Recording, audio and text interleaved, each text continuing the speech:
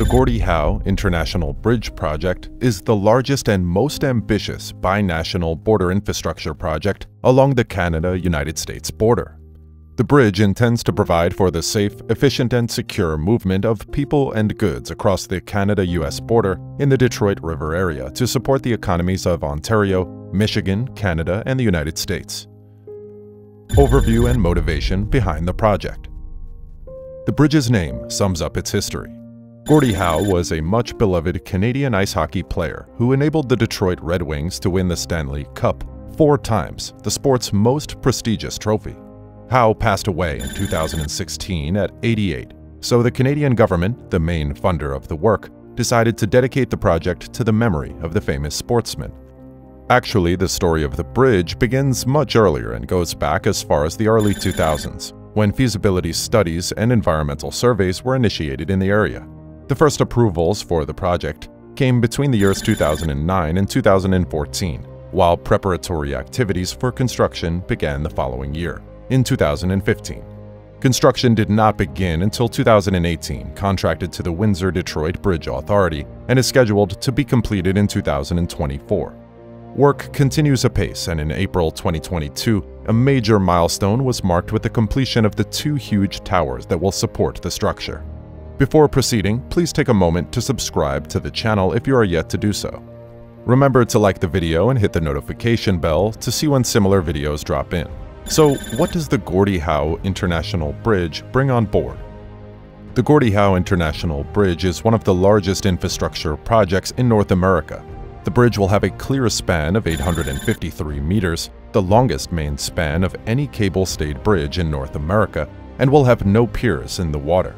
Once completed, it will stretch 1.5 miles or about 3 kilometers, making it one of the 5 longest bridges in North America. The project also includes new ports of entry and inspection facilities for the Canadian and U.S. governments, toll collection facilities, and improvements and modifications to several local bridges and roadways along the Michigan interchange with Interstate Highway I-75. The Gordie Howe International Bridge project includes a comprehensive environmental program, addressing more than 450 conditions identified in the binational environmental assessment process. Its commitment to environmental sustainability is evident in design choices such as the use of LED lighting on the bridge and within the ports of entry. This will result in significantly reduced energy usage compared to traditional lighting and lower maintenance costs. The lighting for the ports of entry will also be dark sky friendly to minimize light pollution and effects on bird migration. The bridge will open up new possibilities for trade and ease of travel. The expected ease of travel once the Gordie Howe International Bridge is finished will help expedite trade relationships between the U.S. and Canada. For instance, having another port of entry will make life a little easier for the millions of truck drivers who carry freight back and forth across the border. The Gordie Howe International Bridge will also offer freeway-to-freeway connections on both sides of the border. Those entering Canada will spill out directly onto Highway 401 en route to major cities such as Windsor, Toronto, Ottawa, and Montreal. Those entering the U.S. will find a sophisticated design that provides easy access to I-75 and many road improvements, including widened roads at key intersections to allow transport trucks to make full, uninterrupted turns. New ports on the Detroit River. The $4 billion project includes more than just the construction of the bridge. Ancillary works range from new highway outlets to the construction of 2 new ports for a major logistics hub, one on the Canadian side and one on the U.S. side.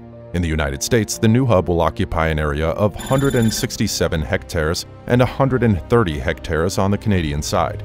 The size of the 2 interports will make them among the largest in the United States, thus opening a direct channel for the transportation of goods from the sea, transiting along the river and loaded onto trucks that will run on the bridge and reach either the United States or Canada. The face behind the project. The Gordie Howe International Bridge is being developed by the Windsor-Detroit Bridge Authority, a not-for-profit Crown corporation created in 2012 that reports to the Canadian Parliament through the Minister of Infrastructure and Communities. Windsor-Detroit Bridge Authority is wholly owned by the Government of Canada, but is structured like a private company and operates independently from the government. Windsor-Detroit Bridge Authority is responsible for the delivery of the bridge, as well as construction oversight and the operation of the new crossing. The authority will set toll rates on the bridge and collect all tolls. Competition with the Ambassador Bridge. The Detroit-Windsor crossing is one of the crucial gateways for trade between the United States and Canada. Each year, the total value of goods crossing the U.S.-Canadian border each way reaches $400 billion. This huge flow of goods is handled partly by the Ambassador Bridge, which has been in operation for over 90 years and is controlled by the Maroun family. A few years ago, the Maroun family appealed to then U.S. President Donald Trump to block the Gordie Howe project. And in fact, to this day, 27% of that $400 billion passes right over the Ambassador Bridge span. The resulting legal battle went all the way to the Michigan Supreme Court, which in 2021 rejected the Maroun family's appeal. The heated debate over the construction of the new bridge confirms the strategic value of infrastructure, which once again is an opportunity for development and wealth. Despite such hitches, the project is on course for completion. We'll be keeping a close eye on the project and will be the first to tell you in case of any developments. Stay tuned.